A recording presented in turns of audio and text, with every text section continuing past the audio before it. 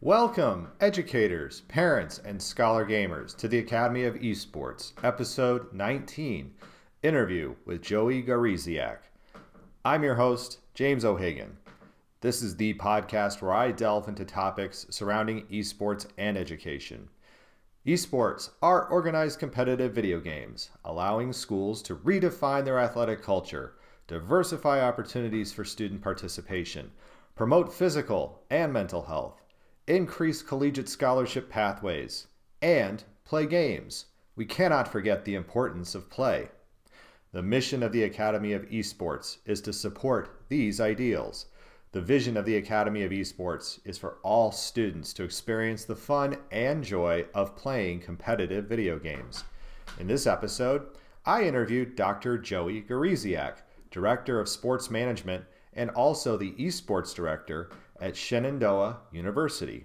We discuss his outlook on esports and the shifting collegiate landscape of esports.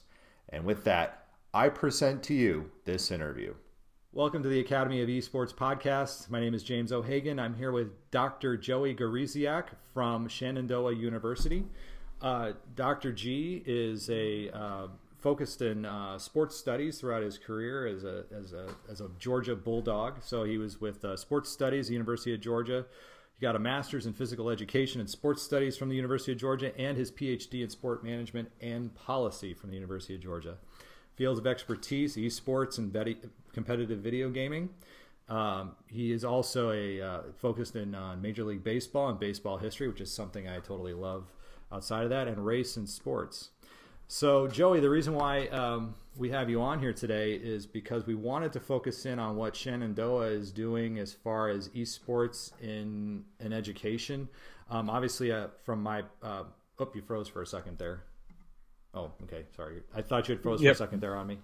We're good. So our podcast, or my podcast, I should say, focuses in on esports and education. And we focus more on K-12, but obviously the landscape in higher education is changing dramatically over the last few years. I know Ohio State University made a major announcement as far as their esports programming. University of California, Irvine is a big player. Staffordshire University in the UK has become a very big player in this realm. And now Shenandoah University. So what do you see? What is it about your program that makes it unique, special? Why is it that you felt that you needed to make this shift?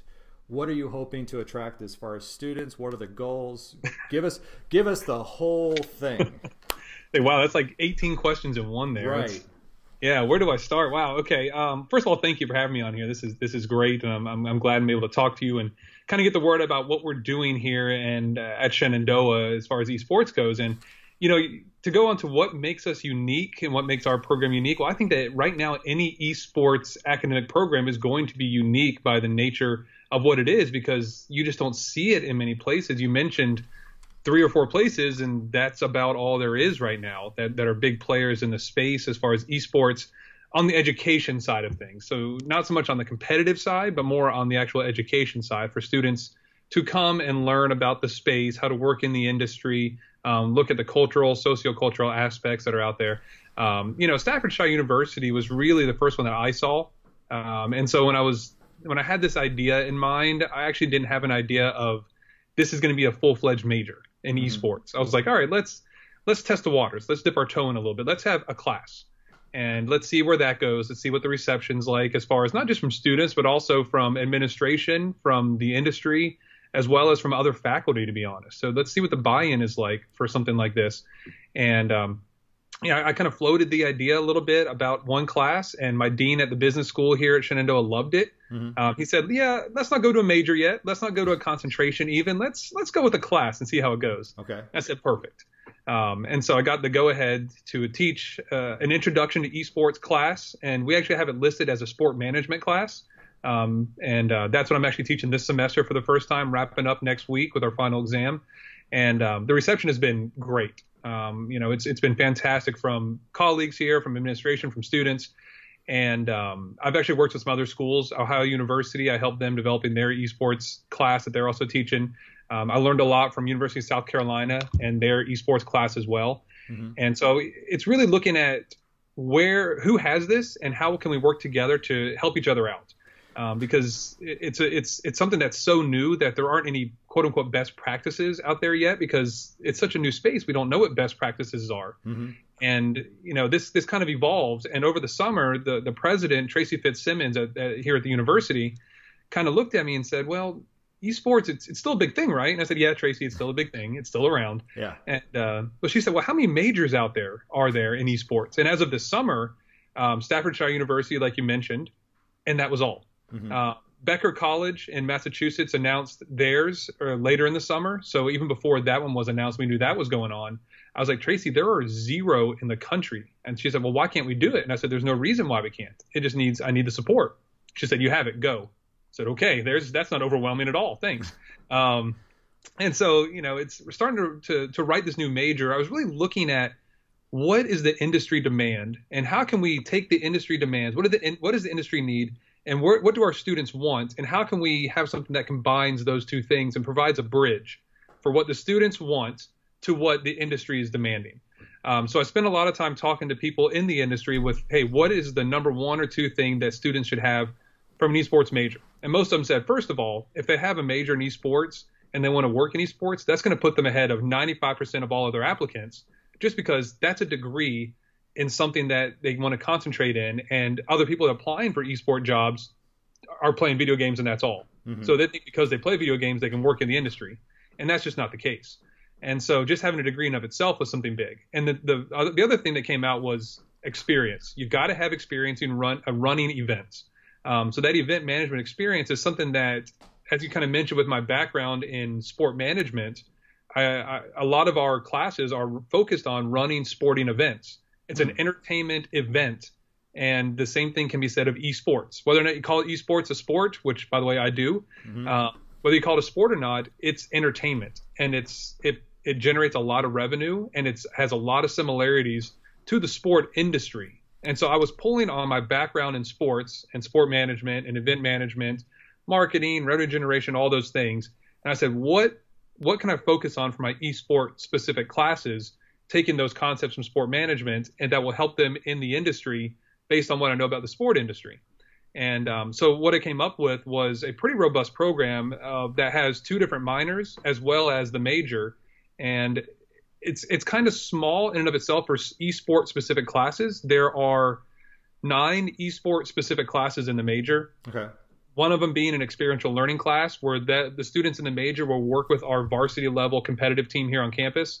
And so that also makes it unique in that I really want to provide a lot of experiential knowledge to the students. So any student taking that experiential learning, if they want to get into coaching, they will be a coach for one of our esport teams here, whether it's Overwatch, League of Legends, Rocket League, Call of Duty, whatever it's going to be. They're going to have to do that for 4 different semesters during their course of study. Okay. If they want to work on the broadcast side of things, they have to go into our Twitch platform and they have to broadcast events and run programming through Twitch for us and understand how that works. Create the overlays, go out and find sponsors to put on our overlays, those kind of things. So I wanted to make it very, very experientially based, so that when students do come out with a degree, it's not like they just sat in a classroom and learned about, oh, this is what a MOBA is versus an FPS. Here are the major events. Mm-hmm. No, they're actually running events. They're coaching the team, and they're doing things on Twitch the whole time that they're here doing this. So that way they can put things on their resume that puts them ahead of hopefully most of the people trying to get into the industry, because more and more jobs are opening up and they need people to fill those jobs in the esport industry. And we're going to have very, very highly qualified people to fill those jobs by the time they get done here. So that was really the goal of this was, again, I'm looking at what students want. And, a lot of students, they are interested in esports. They like esports. They don't understand the industry and the business side of it right now. But that's what I'm here for, is to teach them that so that I can put them into the industry and learn how to work the events, because they'll have that knowledge, learn how to market esport events, learn all the governance, because governance is a big issue with esports, with who owns the rights to these games versus third party rights. I mean, it's very different than traditional sports because nobody owns baseball, basketball, football, but people do own Overwatch, League of Legends, so on and so forth. So there's a lot of nuances that are different. And that's a problem we've run into in some cases, especially with Riot, for example. We call it who owns the football.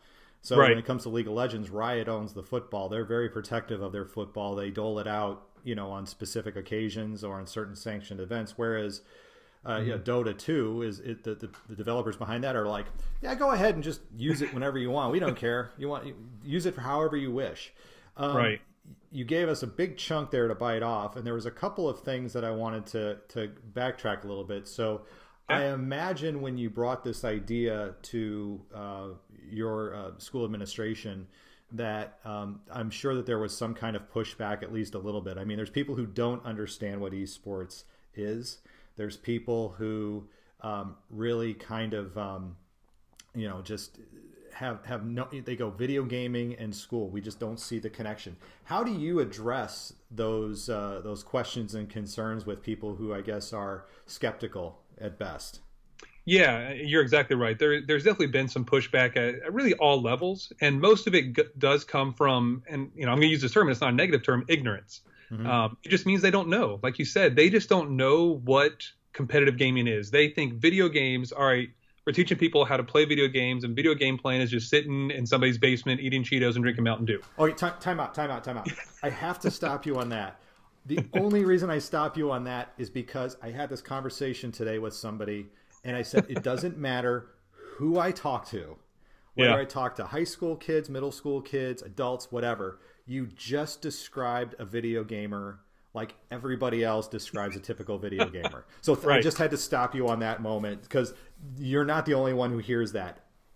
Everybody I've talked to has said the exact same thing. So sorry. That's funny because it's right on. And a small tangent, the other side of our major is not just the business side of esports, it's actually the exercise science side and the sports science side of esports, which is one of our minors. And so that also makes our program very unique on that side, but we can talk about that a little later. There's been some pushback, and I've had a lot from other faculty at times, and it's all about just having a conversation. It's just all right, let's get together. I want to explain what esports is. I want to explain what the majors are and how it fits into the curriculum here at Shenandoah. That's been big to show them how it actually does fit in there. And I know too, probably because this is not just, I'm sure, your university, but all other universities. It's highly competitive, hyper competitive right now, especially for small colleges and universities. Right. And there are limited resources. I know in our own state of Wisconsin, there was a number of majors that were recently cut from certain schools, and they tried to consolidate some of the state schools down to certain focus areas. And even it was out in Ohio. Was it the University of Akron? Cut a number of programs, but then basically announced the same day that they were also going into esports. So I can see where there's, again, skepticism, and even, I guess you could say, jealousy or protection of your space in academia. So and we call it territorial is what we hear. So it's about explaining that. But Shenandoah has been innovative for a long time, and we like to be on the forefront. And being a small private school, we don't have a lot of the red tape that other larger public institutions might have to get through. So it does make us much more nimble. And our president is all about let's stay on top of the wave. Let's stay ahead of the curve, or whatever analogy you want to use there.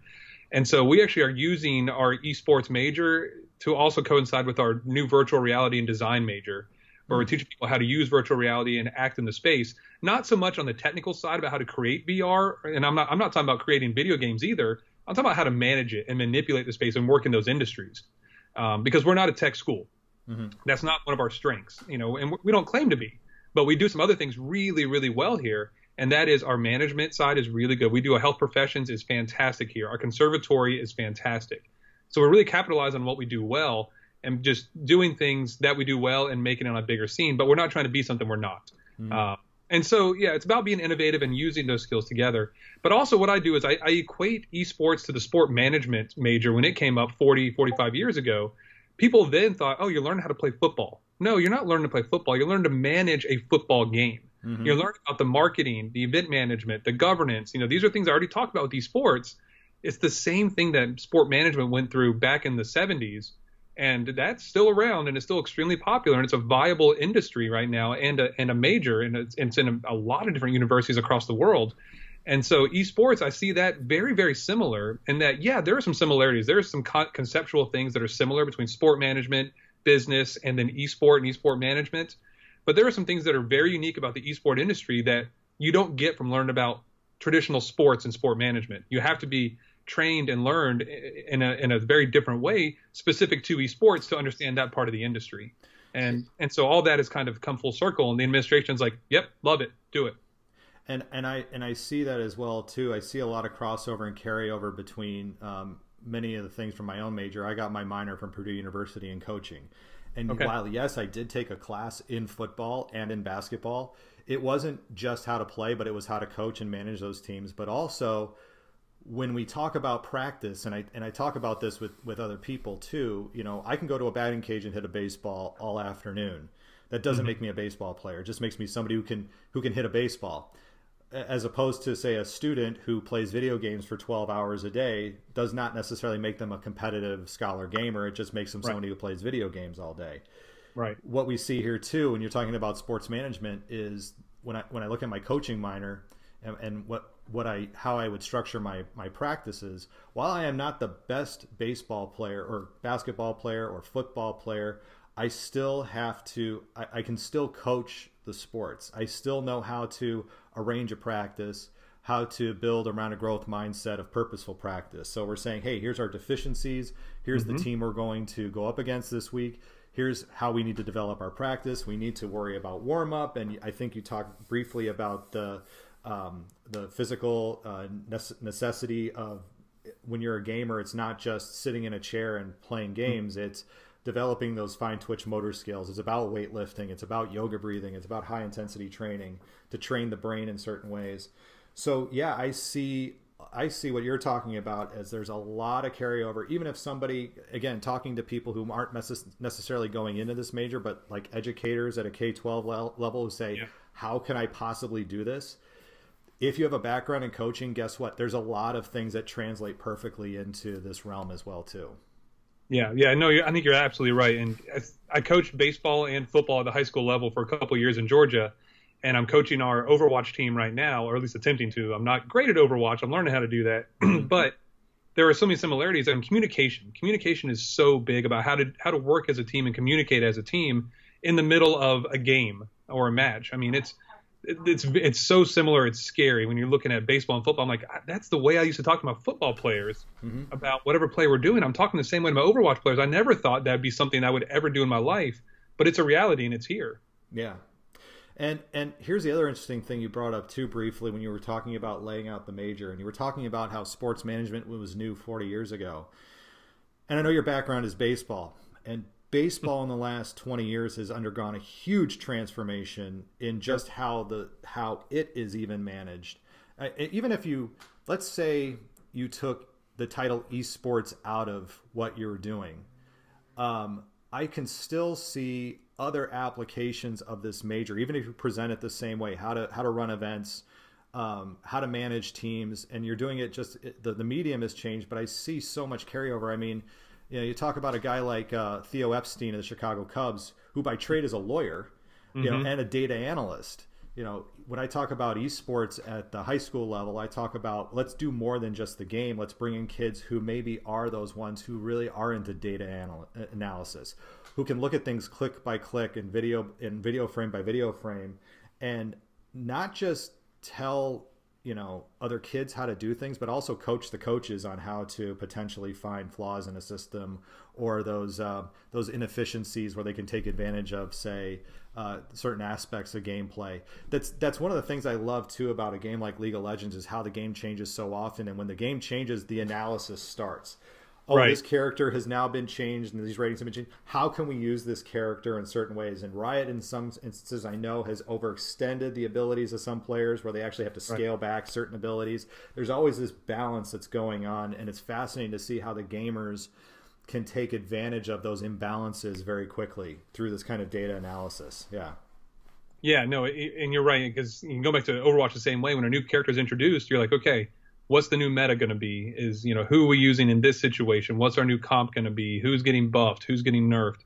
You're exactly right. And so the analysis is you need a coach that understands the game and knows how to coach in order to have a successful team, to be honest. And that's something we're working on here is who's going to be our new coach? Because I'm not going to do it forever. I got the program off the ground. I'll keep directing it, but coaching is not going to be my thing. It's going to be teaching students in this new major and then also directing our varsity program.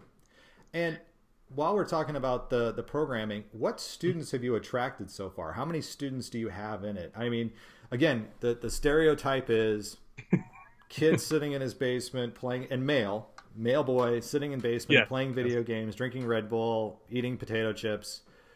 What have you seen as far as the student response to this? Okay, so students are extremely excited. The students are more excited than the parents, because we go back to parents don't understand it yet. They're like, you're majoring in video games? What? And so I've had conversations with parents. I've had, I don't know, 5 or 6 different recruits on campus so far for the major, as well as the competitive team, but also talking about the major, and their parents are like, wait, you can major in esports now? Mm-hmm. And some of the parents have been, oh, that's great. I totally understand it, because they're involved with what their kids are doing and they understand the space. Some of them not so much, and that's no fault to them. It's just that I have to tell them, this is an industry. It's a business. It's going to be $1 billion industry according to Forbes in 2019. And so they need people to work in that industry and understand it to help it progress and for the longevity of the industry. And so the response from students has been fantastic. I've had upwards of 15 or so say that they're going to take at least the minor. And if they can fit the major without having to stay a lot more years extra at school, they want to take the major. And then I've had a lot of students in high schools that have said, that's absolutely fantastic. I can't wait to get there and start the major. How many of them actually come up and register and sign up and begin next fall? I'm not sure what that number is going to be yet. But our registration is looking strong so far. And we just announced this about 5 weeks ago, 4 weeks ago, geez. And so we're just now really, really hitting the ground running on different kind of advertisements to get more students to register. And I'm ready to hit the ground running. I'm going to be visiting high schools all through winter break and just getting in there and talking to students, talking to teachers, and telling them what we have going on here and inviting them to campus. I want them to come see our esports space. Teachers, parents, students, anybody that wants to, come see our lab that we have. Come see what students do during the course of a match. Look at the coaching. Look at what's going on, and then think about how this fits into the industry. What are the different positions needed to make this operate at the professional level? That's what we're training people how to do here, is to work in the professional level in a very practical way. So students, I hope there's not too many students, because I'm only one person. I'm still going to hopefully teach some sport management classes as well as esports. Sure. And we're working on hiring one new esports faculty line right now. And that might grow to 2 or 3 in the next year or two. It just depends on what the demand is like. And we really don't know until we wait and see what happens. And what are you seeing as far as, let's go to your team side. Does your school offer any scholarships or anything specific for video games, video game play? Is there expectation of, if they get a scholarship, that they can do whatever major they want? Are they asked to participate in, are you thinking about including them in the major or the minor in some regard? Is there anything around that? So no, students totally have choice. If they want to participate on the team and be a nursing major, absolutely fine with that. I encourage them to do that. Okay. If they want to be an esports major and not play on the team, that's just fine with me. And so, students have total choice with what they want to do. Now, that being said, we don't currently offer scholarships for our competitive team. At a Division III school in the NCAA, we were looking at, does it fit under athletics? Does it not? And currently, we are not under athletics. We'll wait and see what the NCAA says and what their ruling is. In January, they have a big meeting, so I'm waiting to see if they announce anything there, and then we can react. We don't offer scholarships because we don't offer scholarships for any activities like this. Okay. And our president was adamant about that. She's like, no, we don't offer scholarships for football or soccer. Why do we do it for esports? We offer academic scholarships. I said, Tracy, that's perfect. I just needed to know. And I know that a lot of other varsity schools do offer scholarships, but we don't do that. But I don't think we need to. We offer something that, quite frankly, no other school does. I know you mentioned Ohio State and some other schools that are doing this, UC Irvine, but those schools are not competing in NACE at the varsity level. They do have their teams in some capacity. And what the NCAA does, we'll see if they have a team there. But we're doing something that's very unique in our regards with the major, the competitive varsity team, and that they're going to be so interactive with one another that they don't have to be on the team to be a major. They don't have to be in the major to be on the team. But at some point, they're going to be interacting with each other through the course of studies and being on the team. That it's almost going to be like you're not going to be able to tell who's doing what, because they're so intertwined with one another to learn and get better from one another. And I think it's going to help both programs grow. So no scholarships yet. I'm working on partnerships with some major companies right now that I can't mention their names, but I'm working on partnerships for not only equipment but also for scholarships, where I can build into the the blah, blah, blah scholarship for Overwatch at, $4,000 a year for the next 4 years or whatever that dollar figure is. So I'm working with some companies to get some outside funding for scholarships because we don't use university money for any scholarships for activities. But Tracy said, hey, if you want to get outside money, you can use that as long as it's earmarked for that.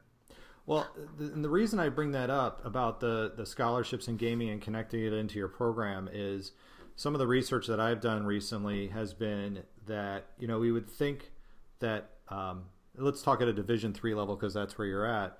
We would think that Division III football would start going away because, there's the CTE worries and all these other things.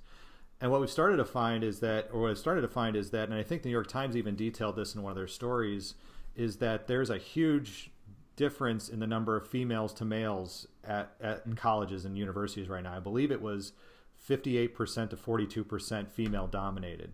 Right. And what Division III schools have figured out, especially because they don't necessarily offer scholarships, is that they can start a football team and all of a sudden they'll get 75 to 100 new male students into their schools. Esports seems like a way too where a lot of smaller colleges are expanding into it quickly. Not saying for this reason, but it also starts to generate a larger pool of males coming into the university that are tuition paying.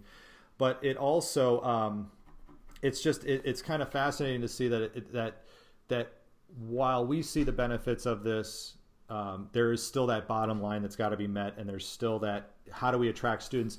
And this allows, while Ohio State is great for doing what they do, there's 90,000 students on that campus.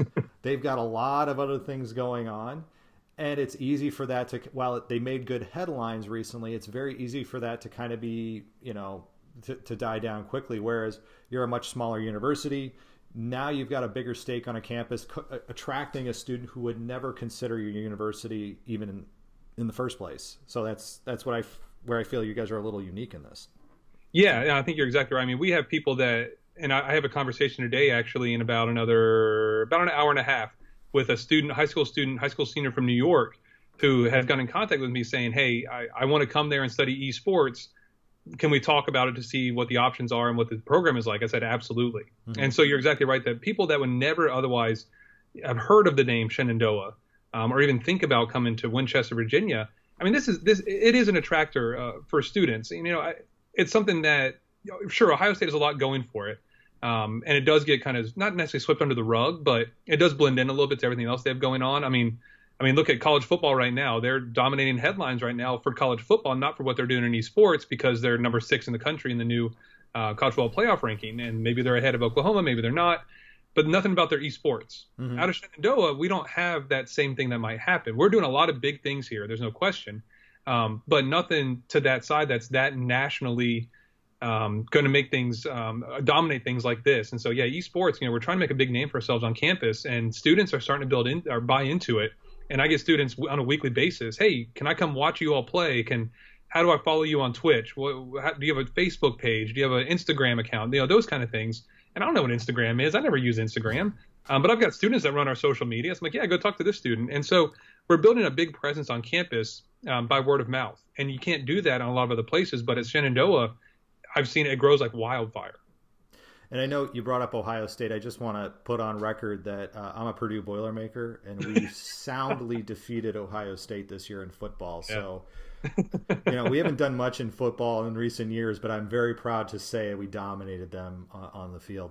And yeah, you brought up the other thing too about the different roles that students can have in this. Again, and as I've said in the podcast many times, if it's not cutting edge anymore for your school to have an esports team, what's cutting edge is what you do with it.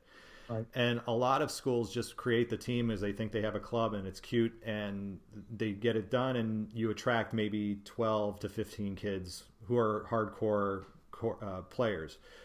When you, as you described, you said, I have a student who runs our social media. That's a role that me growing up, if I had the choice, I would have taken video games over football, like in a second. Like if you'd said to me, do you want to play video games? Absolutely. The problem is I'm terrible at video games. I am just awful at almost all video games. But I would I wanted a role on a team? Sure. Put me as a data analyst or a social media manager or as a shoutcaster, or somebody who can do the, like, I can tear a computer down and put it all back together. I can optimize your system like crazy. Give me those roles. Do you have things like that built in, not just in your programming? I mean, I know we're kind of muddying between the programming and the team, but it seems like they really are kind of symbiotic. Are those roles built into both into the major and into the team structures?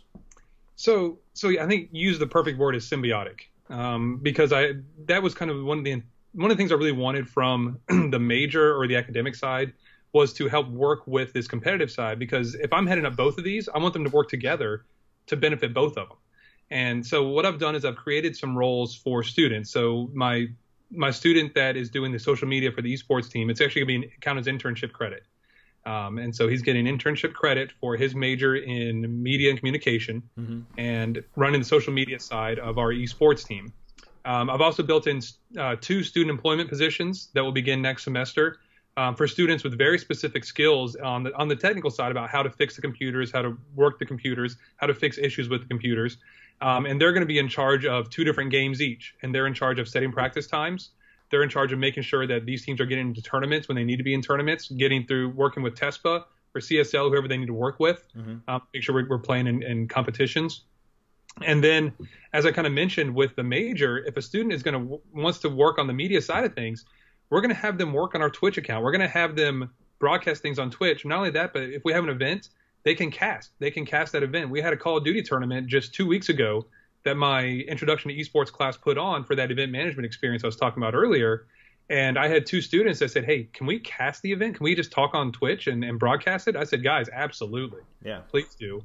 And so now we have that capability where students, if that's what they want to get into, like you said, not everybody wants to play video games, to be around video games. Some of them want to work the event. Some of them want to market and go out and sell the event to sponsors. Some of them want to do the casting at the event. Some of them want to work on the technical side and don't want to be in front of anybody whatsoever, but they're the background people that have that technical knowledge that, quite frankly, I don't have. I'm a management guy, and I work in marketing side of things. I did compete in Halo when I was an undergrad at Georgia, and we got to compete in 1 national tournament. But that's about all there was back then, was 1 national tournament for Halo. And our grand prize was energy drinks. And it's quite different now. I wish I'd come through a little bit later. But so I was on that side of things, but I've built in as many opportunities for students as possible. And I have students come up to me and asking, what can I do to be involved? I'm not very good at League of Legends. I said, okay, do you understand the game? Yeah. Just come and be a part of the community. Let's start there. Come to practices, come to the events. And I've got students hanging out in our esports lab. It's a very large room. I wish I'd done the podcast room in there. You could see it. It's a large circular room that has computers all along the outside of it. But in the middle, there's a lot of collaboration space where students will sit together. They'll study together. They'll eat together. They'll hang out and just talk about other games or professional events going on. And so there's an opportunity for a community to build in there. And that's what we want. We want students to come together with other like-minded students so that you don't have to compete on the team to be a part of the team. You can fill all these other roles that makes a team an actual team. And so that's a big part of what we're doing. And we're also looking for outside opportunities for them as well, whether that's hosting events here on campus or in the community or working with somebody like the new Overwatch team in DC. We're trying to work with their general manager, Kate Mitchell, to find internship opportunities or possible job opportunities for our students to come over there, but also to have them come out to our community and see what we're doing to kind of build a bridge between those 2 communities that we can benefit each other. Because we're going to have watch parties here. We're going to build a big fan base here on campus for the DC Overwatch team. And we're really going to promote them up. And we're hoping that they're going to say, oh, good, I like what you're doing over there. Let's have you come out here and see what we're doing too and help work some of our events. We're looking with E-League. I've talked to some people at E-League down in Atlanta that have said, absolutely, let's get you guys a tour. Let's get your classes down here as much as you want, and we'll see if we can set up some internship opportunities as well there. The East Coast is growing for esports, and I think the opportunities are growing. But I've built in as many on campus as I can to eventually help them get off campus as well to work in the bigger, broader industry in the future.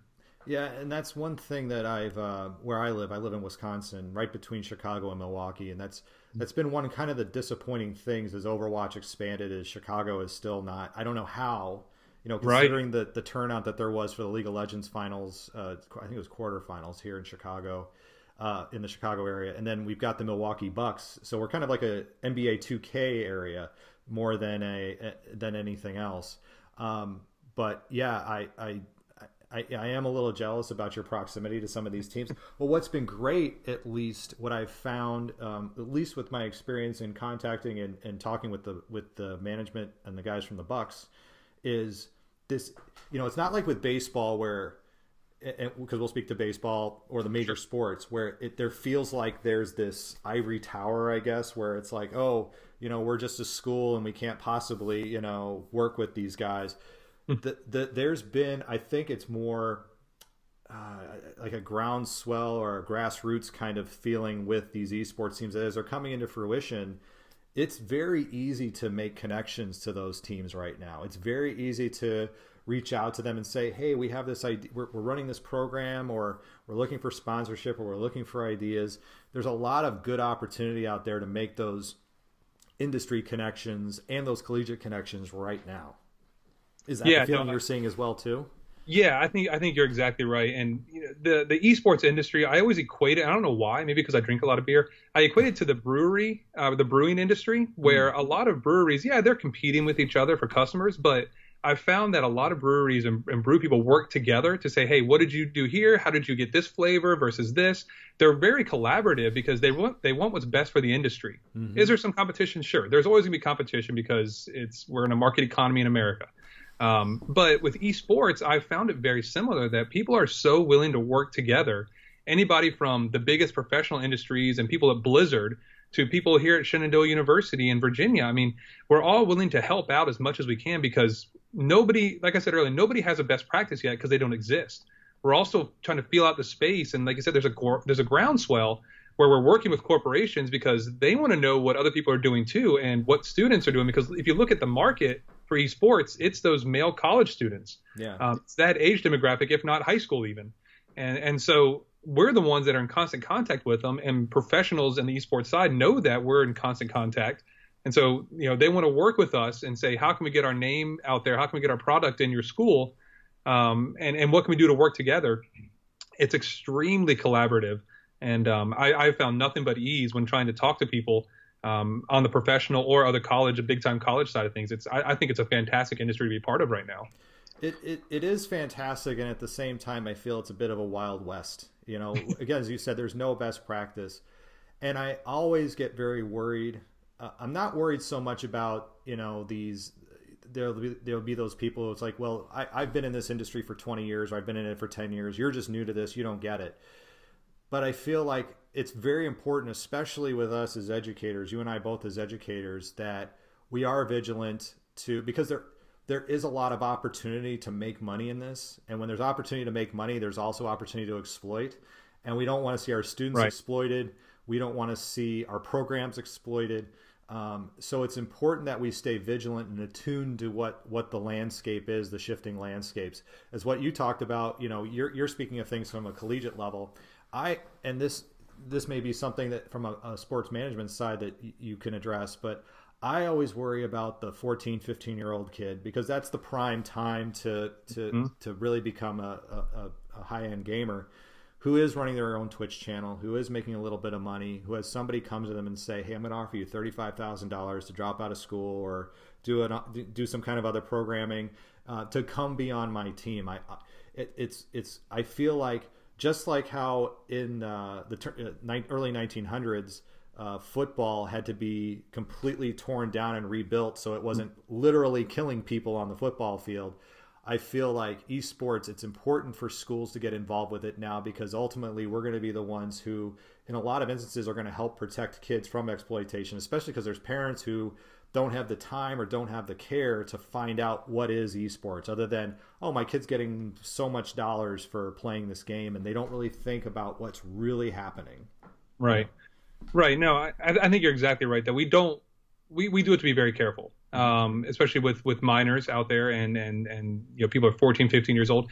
And that's another one of the things that's great about, I think, offering a major like this here is that it's a way that can attract students and people to make sure they do go to college. There is a lot of value in a college education. economic capital, social and cultural capital. It's more than just money. There's a lot of value in a college education and being on a college campus. And I think that the more opportunities that are out there for students to get an education in esports, to learn that there's more than just playing. I mean, look at the numbers for playing professional football, professional any sport. You know, the chances of playing are just minuscule. And then even longevity, the average career span is like 3 years. And what's worse, and to stop you, but that whole track, you know, especially with baseball where you have to go through the minors. Oh, gosh. And they're making, you know, they're making less than minimum wage in some cases, some of these minor league players. Or, you know, you talk about NBA where you see these big contracts. Well, there's only 2 rounds, and then there's the developmental league. And guess what? In the developmental league, most guys are making $30,000 a year playing basketball. So. Yeah, no. So, you know, I think that offering these degrees, whether it's the major, the minor certificates, like you got Eurofine's doing an online certificate, I think it's great. And I think we're going to see a lot more of this going forward. I've talked to other colleagues in sport management and in media studies and game studies and other fields and other schools. We're going to see more and more of these programs pop up. And I think it's going to be very beneficial to the high school, the middle school, high school crowd that is looking at getting into gaming in some capacity. And hopefully they're having an understanding that there's a future in this more than just playing professional games and being the gamer myself. There's working in the industry that's a big booming industry where maybe that's my opportunity. That's my niche. You know, I can still play and I can play on the college team at wherever I want to go, but also understand the community and the industry a little more and studying it to get a job for a career. Well, Dr. Gawrysiak, do you have anything else you wish to share with us? This is your opportunity to put your pitch out there for Shenandoah, the website.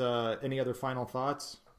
Yeah, you know, I think that what we're doing here at Shenandoah I think it's unique. I think it's something that's groundbreaking, that not only are we offering the major, but we're offering a major with 3 different tracks, and that you can get it in coaching and management, as well as media and communication. And that you're not only getting the management and the business side of esports, but you're also studying the exercise science side to understand performance optimization. You're understanding nutrition and the impact it has on performance. You're understanding ergogenic aids and how they impact performance and playing. You're understanding injury and rehab, because there is a very real side to esports that is under-addressed, and that's the exercise science side of things. Absolutely. And I think that you know, we're really on the forefront of having a major industry in that side, and we're going to be one of the first schools, if not the first school, to offer a minor in esports sports studies, but we're also requiring that side of things for the major itself.